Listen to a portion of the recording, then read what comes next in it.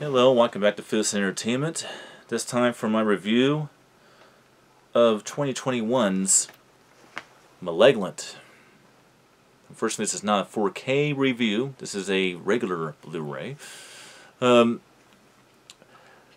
this right here, something that I often get asked by people that know me personally is they always want to know what my favorite horror film of the year is.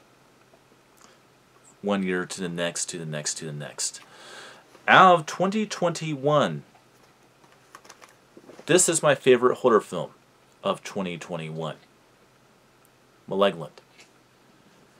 I had a major good time with this movie. Alright. Well, let's go over the specs of this movie. This film was shot, I believe, in 1.85. Let me take a look here.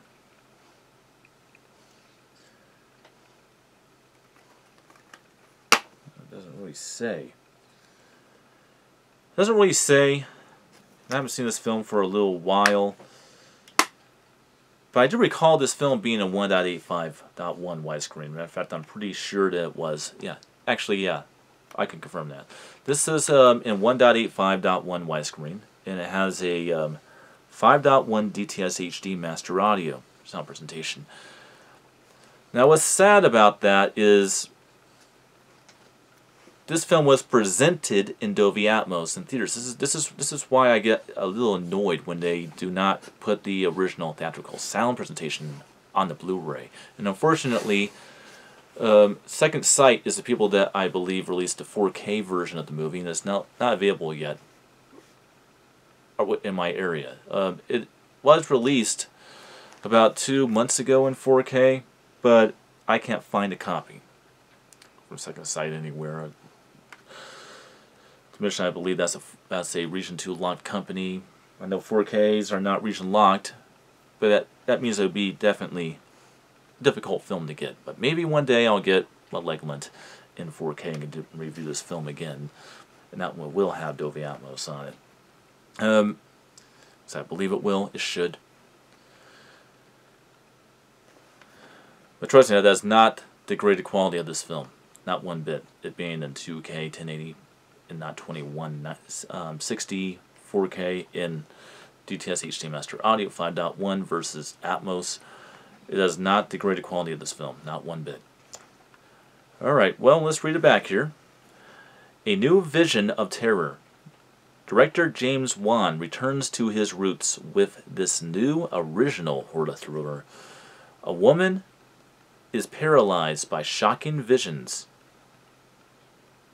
of grisly murders, and her torment worsens as she discovers that these waking dreams are in fact a terrifying reality. Okay.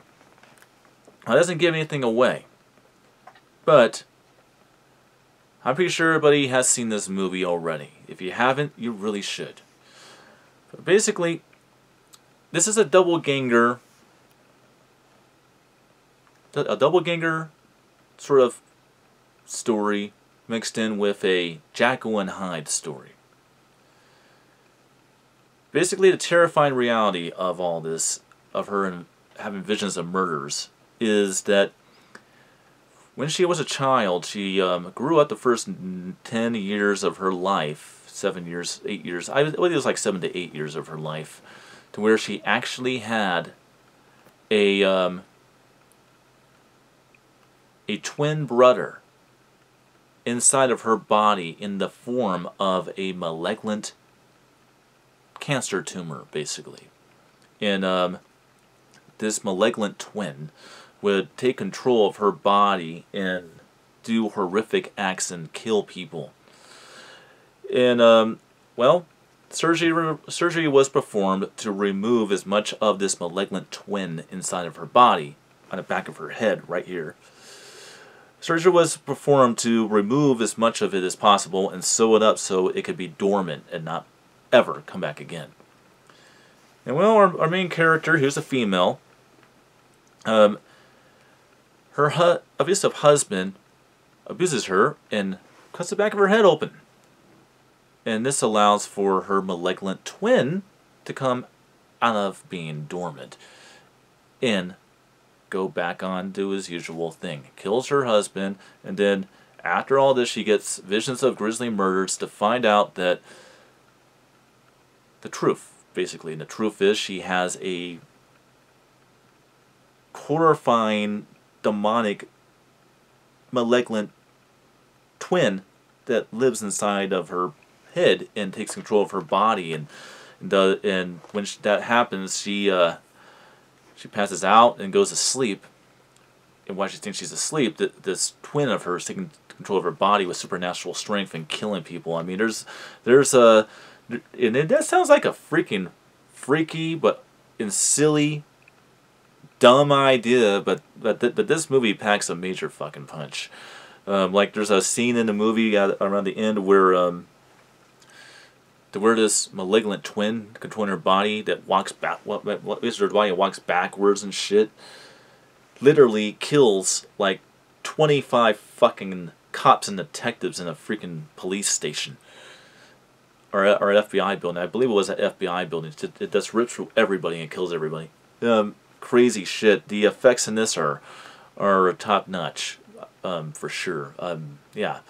And this film does pack a punch on the shock value. This does have some horrifying images in it and some terrorizing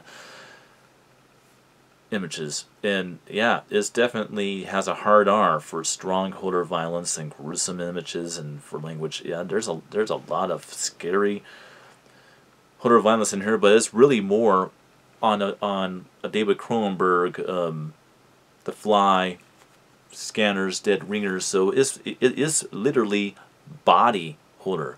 So this is like a turn back to 1980s body horror. So yeah, there's some crazy shit in this movie. I had a lot of fun with this film, and I definitely know that you will have fun with this film too. So you haven't seen Malignant, I suggest that you do. If you saw it, did you like it? Did you not like it? Let me know in the comments below. As always, thank you for tuning in, and I'll see you guys next time on Fierce Entertainment for another horrifying and terrifying review. Until then.